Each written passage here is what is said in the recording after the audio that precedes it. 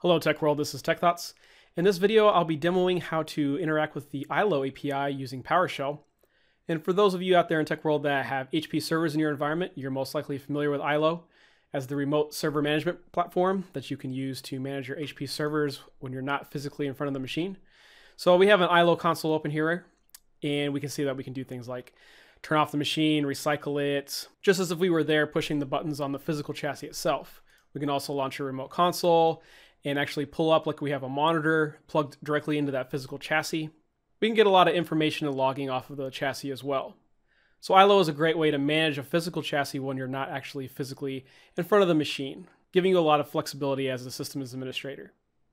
If your HP servers in your environment are also Gen 9 and happen to be running iLO 4 version 2.0 or higher, they also support an iLO REST API. This means that all the functionality that you get through the regular iLO consoles that you're probably used to using can also be performed via PowerShell by engaging that API. This is a great feature set that HP offers and can really give you a lot of power and flexibility in your environment for performing a wide range of tasks against your servers very quickly. Some potential use cases could be that you could audit the BIOS settings of every HP in your environment to make sure that all the BIOS settings are configured the way that you expect them to be. You could update the administrator BIOS password for every device in your environment in a couple of seconds rather than visiting each machine.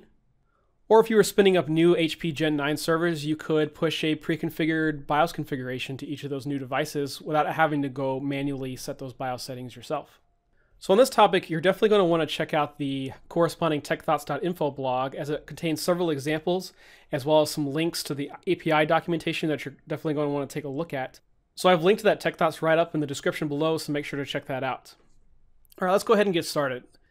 The first thing you're going to want to do is hop over to the TechThoughts GitHub. And if you're not familiar with GitHub, it's not a huge deal that you know how to interact with this at all. You just need to click on the iLO REST API. And once you have the iLO REST API, there's some documentation here on how to actually engage this script example. And one of the nice things about GitHub is that you can just click on the PS1 file itself. And when you do that, you get the option to click on raw. And when you do that, you get access to the raw code that's inside that script. So you can just copy this, and we can get that into a ISE window on your device.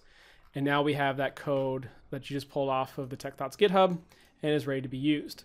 So what I've gone ahead and done here is just provided some very basic examples on creating a new HP session so you can authenticate against your iLO and establish a session to it to interact with the API. I've also got a remove HP session so you can clean up that session after you're done using it. And then if we hop back over to the documentation on this GitHub page, you also see I provided some base examples on how to do things like get the basic HP BIOS settings and to perform a couple test calls. So definitely check out this as well as the TechThoughts write-up for some more specifics, and I'll go ahead and just briefly demo a couple of these to give you an idea of some of the capabilities of interacting with this API. So let's go ahead and load this script up into memory, which is going to give us access to these session functions as well as some of these BIOS-based functions. And I'll go ahead and open up a new ISE tab, and I'll copy in a couple of key components that we're going to need. This may look a little complicated to you, but it's actually pretty straightforward and simple. We're going to need to declare the IP of the iLO that we're going to be connecting to. It's pretty self-explanatory. Just whatever the IP is of the iLO device that you're going to be connected to. This whole section right here is just going to be establishing our credentials by using get credential. If you don't want to use get credential, that's fine. You can just manually specify your username and password in the script. And then we're going to create our first session and load that into a session variable. So we can see here that we're going to be engaging the new HP session function that I've created for you. Declaring that against the IP, the username, and the password to establish that session for us. All right, so let's just do up to this point right here. So we'll just highlight this code, and you can click F8 or just run the selection. And I'll go ahead and do that now, and it's going to prompt me for some creds since I'm using get credential.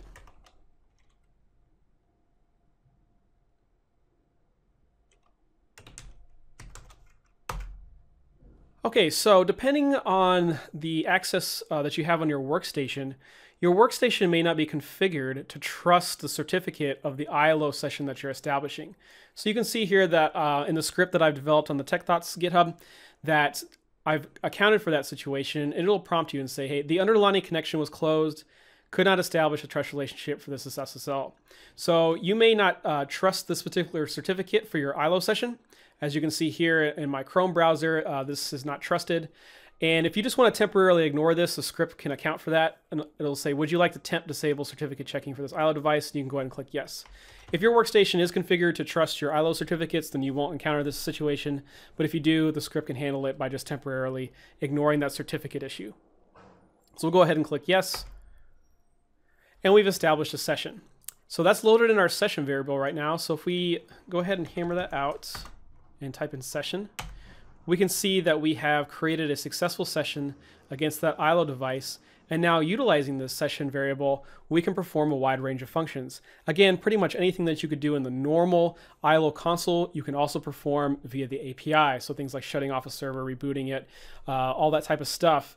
There's a lot of power and flexibility in this API. So definitely take some time to dive into the API documentation and see what you can perform to make your environment better. For this short video demonstration, I'm just going to do some basic BIOS configuration pulls. Okay, so you notice if we run this line for the get HP setting, we get back this API object return, which is a little hard to digest. Primarily what we're concerned with on that return is the content. But this is in JSON format and doesn't exactly have a lot of readability. We can correct this very easily by just loading this into a variable and converting from that JSON. So notice that here I have the BIOS boot settings. I'm going to convert from that JSON, and I'm still going to call that same function get HP setting against that session boot and IP. So we have the same command. We're just going to be loading that up and converting it. So if I run this now, and if I pound that out, you can now see that I have the complete BIOS settings return for this device. This is some pretty powerful functionality and could really allow you to quickly audit your environment and ensure that all the BIOS settings for every single device in your environment match with your specifications. So let's pretend that we're just concerned with these two. You want to make sure that network booting is disabled in your environment. Here we can see that these two network cards are set to network boot. And if that's not desired, you could flag this in an easily developed PowerShell script to warn you that that device needs attention. So what did that boot portion mean? Well, I can do another command here where it's exactly the same command, except this time is for the run settings. So HP Gen 9 devices are dual state BIOS, kind of like a switch. So the boot is the pending settings and the running is the current settings. So you can make changes to your environment via the API, which will only affect the boot portion, and those settings won't actually take effect until a server is rebooted. So notice here I also have a set HP BIOS settings, and that does exactly what you think it does. It will push a JSON payload that you'll load up into this variable here, and will actually change the BIOS settings on the device that you are specifying in the session. You'll need some basic JSON familiarity in order to accomplish this, but it's relatively straightforward, as you can see here. I'll go ahead and declare that no NIC booting JSON. And what I've basically done is in JSON format, I've taken those two NIC boots that we've seen here, and where those was set to network boot, I will now set them to disabled. And you can consult, again, the API documentation that you can get access to on the TechThoughts.info blog to see what settings are appropriate for your JSON. So I'll go ahead and load up this variable as well as run the set HP BIOS settings, and I'll go ahead and run just that selection. Oh, and I got an error because my variable is not actually named JSON, so I'll just go ahead and change that real quick. And we'll go ahead and run that again. Okay, and we got a true return from that function saying that the settings had taken effect. So let's go ahead and go back to the boot portion and pull that in again. And if we look at the BIOS boot settings, we can see now that the NIC booting is now disabled because that JSON that we passed to it instructed it to change those settings. But if I run the running config now and take a look at that variable, we can see that it's still set to network boot because the boot settings will not take effect until our reboot. So you can push out changes en masse to your environment to configure your BIOS and not have to worry about that too much until the next reboot. And now that we're done, we'll go ahead and clean up that session. So So this has been a pretty basic example of how to engage the API using PowerShell.